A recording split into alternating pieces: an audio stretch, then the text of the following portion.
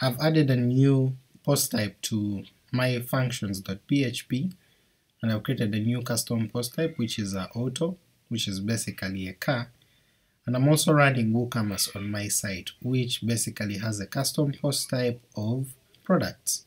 I just want to quickly run to my sitemap, and I've refreshed it, and now I can see that I have an XML on my cars, on my auto post type, and I also have the products.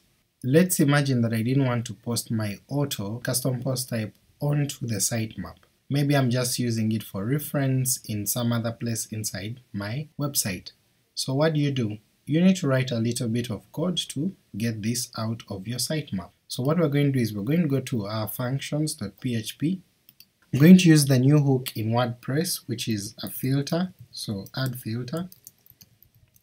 And the filter that I am looking for is actually called WP sitemaps underscore post underscore types, and this is the one that will help me to remove my particular post type. Now with this I'm going to write a new function. I can either make it anonymous or I can write a proper function with a name, and I'm going to call it remove auto cpt from XML sitemap. So I'll just add techie press on this so that we don't have any conflicts whatsoever. So I'll copy this name and I'm going to start writing the function here. Now remember that whenever we use a filter, we're going to be picking something that we are filtering, and then at the end of the day we have to return it. So in this particular case I'm going to be getting the post types. We can use any other name to tap this, but this is the most descriptive, and the first thing we need to do is return those post types.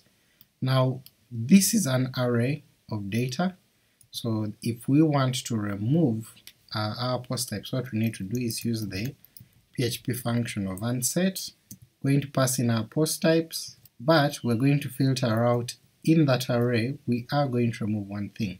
Now my custom post type is registered as auto, so I'm going to put auto in here as the post type that I'm going to remove from my XML, and I'll put a semicolon, and that is all I need to do. So I'm going to save this.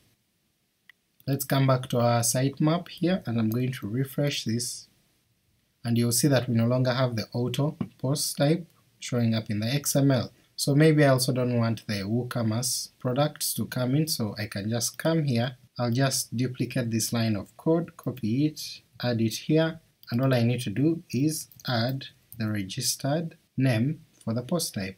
In this particular case WooCommerce uses products, and the post type is actually called product.